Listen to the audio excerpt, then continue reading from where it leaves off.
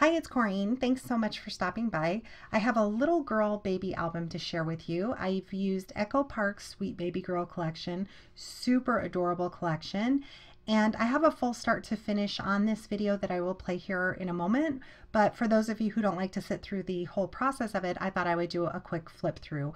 I will have all the measurements and everything like that on the process video, but the album is 9x8 and I used my Silhouette Cameo to design a lot of this. As you can see, it's a bracket edge that I did design in my Silhouette Cameo Studio software. And for the front and back cover, I glued 3 pieces of the cardstock together, so it gives it a thickness for the front and back cover. The inside pages are just 1 piece. And I did use this little onesie that I made dimensional. This onesie cut is from the online Silhouette store, along with this little saying. It says "Little Miracle." And on the front here, I have 3 different layers of the design paper. I did bind it with my cinch. And on the front, I added a couple of the Sweetheart Blossoms, and I added these flowers that come in the collection and a few Crystal Nouveau drops. Here is the back. It says "Sweet Little One." Again, this is from the collection.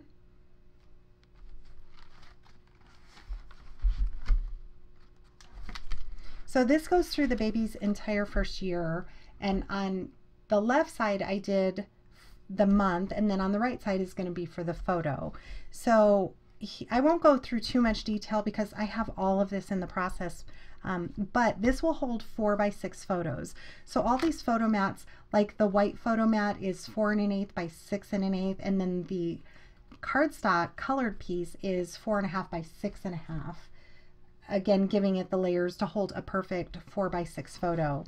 So on the front here, I used lots of die cuts from the collection that I did double on cardstock. Like this little safety pin has been doubled, so it's strong, and same with this.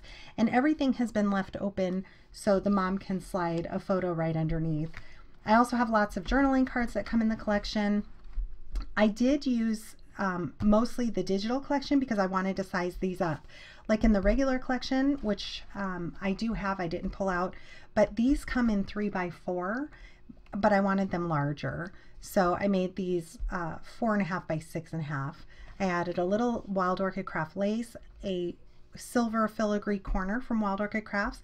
I used lots of Crystal Nouveau drops throughout the album.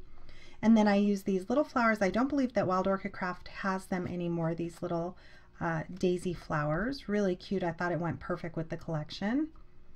This one says, as you can see, "Welcome Little One." I also used a lot of bows. Here's an open rose. And every single page has a pull-out milestone card behind the photo. So the mom can jot down height, weight, milestones. She can write on the back as well. And that all of those will just slide right behind the photo. These are approximately 6.5 by 4 3/4. And it's meant to stick out just so you can see the design of it, but it'll slide right behind it. I have this scalloped edge here from month 2. Look how soft and pretty the colors are. I added quite a few doilies. I have a little bow here with an open rose, and then this small rosette trim from Wild Orchid Crafts. Here's another journaling card. Throughout here I have journaling cards that are 4x6, 4x5, 3x4, and 5x7. And then I have lots of the die cuts that I added to the journaling cards as well. Here's a flat back flower center pearl. The back of all my journaling cards, I did add journaling lines to them so the mom can jot it down. Look at this cute little hippo. Here it says "Little Princess." Again, the milestone card is tucked right behind there. All of God's Grace in One Tiny Face. I have this heart button with some of the little rosettes. Month 3, I added some seam binding to it. Here I used an old thing that I had in my stash that I love. It's by CK Success, and it's a little mirror that says "Precious," a little bracket style. Here it says "Happy Baby," some more of the rosette trims, little flowers, another bow with a cabochon to the center. I added some lace and then also a scallop piece behind here. Month 4, I have this cute little die cut. It says "Your first breath took hours away." A bow with a flower center, again from Wild Orchid Crafts. I have this cute little safety pin on the binding. And then this is a large 5x7 journaling card. Super cute collection. They have a boy collection as well. On this side, I have some seam binding that's left open, and the flower is attached to that so the mom can slide the photo behind it. This, of course, is left open. It says baby girl, adorable, sweetheart, beautiful. I have some chrysanthemums from Wild Orchid Crafts, a little bit of the silver glitter paper back there, and another little piece of the paper from the collection. Month 5, I have another bow with a cabochon to the center, a large doily, another journaling card. I added a scallop border to the side of that journaling card. Here I have some flat back flower trim, again from Wild Orchid Crafts, with this lace tucked behind it, some sweetheart blossoms, a couple of the labels from the collection, this cute little bear with a heart to the center. Month 6, I have another one of those little safety pins, and I added some more lace tucked behind here, some of the hearts that come in the collection. Little 3x4 journaling card. Here I just cut a page in half. I did this at 6 and 12 month, and these little cardstock squares are 2.5 square, so they'll hold a 2x2 photo, and then this little label is left open again so the mom can tuck the photos right behind there. Adorable little paper. Backside as well. Another little journaling card. I have this little shaker bottle in here. Behind here I added a scallop in that green, this gorgeous mint paper, and then 2 little labels with a brad. Month 7, I have this adorable little scalloped edge label. It says Precious Daughter, this bow with an open rose in the center, and then this scallop piece tucked behind there. I added some seam binding, to the little tag, added a heart. On the side here I have a little label that says Precious Memories, this cute little bunny, and I added a 3D bow that I had in my stash. I added a few of those throughout. Super, super cute. I also designed and added the word sweet here. Again, the milestone card tucks right behind. Month 8, I added some lace and then also made a bow out of that same lace. Added a flat back pearl heart from Wild Orchid Crafts. I love the soft colors in this. Here is a little postcard. Journaling on the back, I added a scalloped edge here. This cute little bunny.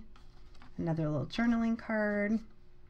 Here I added this label, again left open so the mom can tuck the photo. I added some twine around it. It goes around the photo mat, and some more of those same flowers, but I covered the centers up with some pearls from Wild Orchid Crafts. I also added a couple open roses from Wild Orchid Crafts, and then this sweet little heart, which is a button. See a little piece of glue string. There we go. Some more Crystal Nouveau drops. Month 9, I added a little tile that I had. It says Princess, some more chrysanthemums. Behind here, I've tucked in a doily. And then month 9, this adorable journaling card. This is a 5x7. Journaling on the back, I added a pinked edge here for the border. Precious Baby. This journaling card.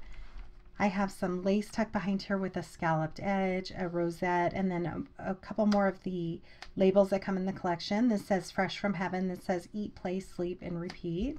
I have this bow with a diamond center, and then some more, another one of the doilies tucked over here.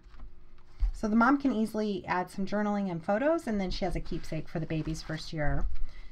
For 10 months, I have this adorable sheep. I added a heart to his back, and then a brown scallop piece behind the the 10-month card. Here's another journaling card. I added some more hearts. This label here, I cut out this little blessed and added that. Same with this little journaling card, added a scallop edge to both sides there. I love this page here, the sheep everywhere. I added some ruffle trim, and then also on top of that some rosette trim, along with this beautiful cut. It says You Are So Beautiful. On 11 months, I added this label that comes in the collection and a bow with a ivory heart to the center. Another doily here. 2 more of the journaling cards. So cute. This is Sweet Baby. A pearl to the center there. And then this says, again, I designed that. It says Precious. This large label here with this bow, open rose. I added some flat back pearls to this page. For the 1 year, I added a label into the center. I added a metal piece that says Happy Birthday, some chrysanthemum flowers. Tucked behind there, it says Beauty. I added a pink scallop edge here under the 1 year. And then here's another little journaling card. It says Baby's First Year. Added a scallop edge and some flowers. Here is another one of the little pink safety pins. And then here's the other photo mat that I was saying. This will hold 2x2 photos. On the side here I have a little onesie. And the very last page, super cute. It has this adorable little kitty cat rosette trim and then Baby cut out with 2 more of those 3D bows. This was so much fun to make. If you'd like, please stay tuned for the start to finish, and I will link down the paper collection that I used down in the description box. Thanks so much for watching and have a great day. So here are my pieces that I already got ready. I designed these on the Silhouette Cameo. This is my main piece and these are 9x8 with the bracket edge. And I made a matte piece that is 8 5/8 by 7 1/2, and that's why it'll give it a nice white border when it's adhered down together. I left a white block in the center just to not waste ink because I knew I was going to be covering it with my photo mats. So this is 6 3/4 by 4 3/4 and 6 1/8 by 4 1/8, which will hold a 4x6 photo perfectly and still show the matting behind it. These two are also 6 3/4 by 4 3/4. Just I wanted them to be cohesive with the other side. The milestone cards are 6 1/2 by 4 3/4, and then these are those pages that I added in between. I just basically cut the pages in half. I thought it would add some interest to the album. Here I have lots of different journaling cards, 3x4s, 4x5, 4x6, and 5x7. I did add journaling lines to the back of all of them, so they've been doubled and they're pretty strong. And I have a ton of labels and die cuts and tags. All of these have been doubled, and I'm showing you here I have a lot because you can see it's a large bowl that these sit in. I like to do all this ahead of time, and that way I can just sit down and put the album together. It makes it fun and quick, and most all the work has been done. I just get to put it all together. I've done a lot of it off camera, like this is going to be my front piece, but I did leave some of them just to show you how I adhere it down. But most of them you're going to see white blocks in the middle. Just there's no sense in wasting the ink for them, being that I'll be covering it up. But I did save the front and back pages just to show you quickly on camera in case you wanted to see how that was done. For my front and back cover, I did glue 3 pieces of cardstock together to make them sturdy. Here I'm using some Fabri-Tac. It's by Beacon, and you see I have 2 bottles there. One of them is just the normal bottle that you purchase. It gives a thin line of the glue, which I like to go around all the edges. I want to make sure it's adhered down very well. This second bottle, I cut the nib of it a little bit so it comes out a lot quicker. So I like to use that for the middle. It makes it go a little bit quicker. And now I'm simply going to adhere that down, leaving myself a white border of cardstock. I love the white with this paper collection. This is a super cute collection.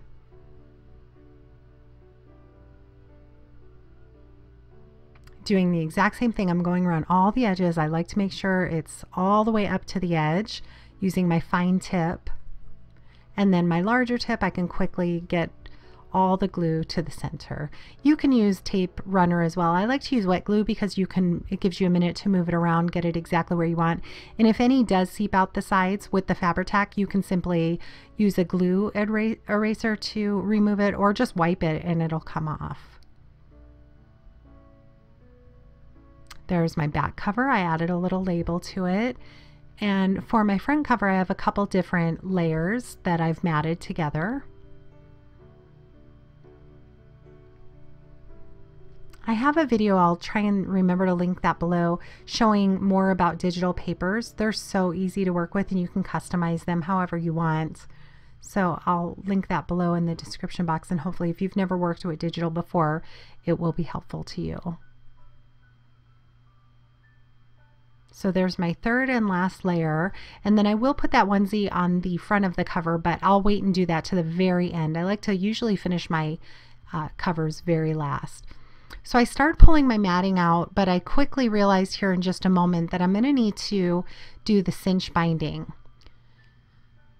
I wanted to show you these two, adhering these together. I just go through this really quickly. It's the exact same thing. It's just half the size of the regular pages. I did add the photo mats, the cardstock mats to the center. Those are 2.5 inches square.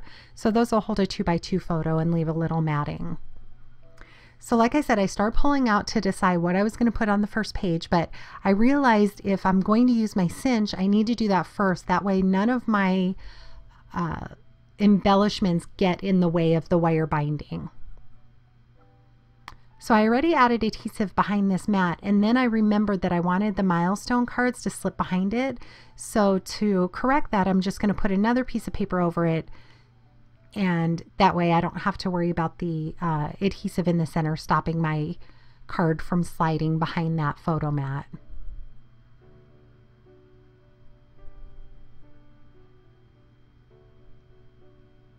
So I pulled that up. I'm going to add my piece of cardstock behind it. That way it covers up that adhesive, and then I'm going to set everything aside. And I did make a little template. I like to make a template. If you're not going to put the holes across the entire back part, you want to go ahead and make a template from some copy paper first. So that makes it super easy for me. And I won't do all this on camera. I'm just going to do a couple of them to show you because I only wanted my holes to be in the middle. I didn't want it to go from top to bottom. Sometimes I like my book to have the rings going all the way across, and other times I just want it in the center like this one. So I will do all of these, get all of these ready. I'll do all my little journaling cards, anything that I'm going to add in the center. And now I can go through and add all my embellishments. I'm just kind of centering that milestone card, and I'm going to run my beaded glue around the edges. Adhere that down. I'll let that dry a minute before I put my milestone card back in. That way I don't accidentally glue it shut. So what I like to do is just kind of lay out all my embellishments, which I've done here. I have, if I could pull back, you could see my desk is a huge disaster. I have flowers, I have pearls, I have lace trim. It's a disaster, but it's fun to do it. That way you kind of pull everything out, have everything in front of you, and then you can just put it together as you go. That's what's fun about these albums. So I don't think the rest of the video needs any explaining. I will put on some music, and I hope you stay tuned for the rest of it. If you have any questions, please do leave me a comment. And I thank you so much for stopping by and hope you enjoy the process of this. Thanks so much for watching, and have a great day.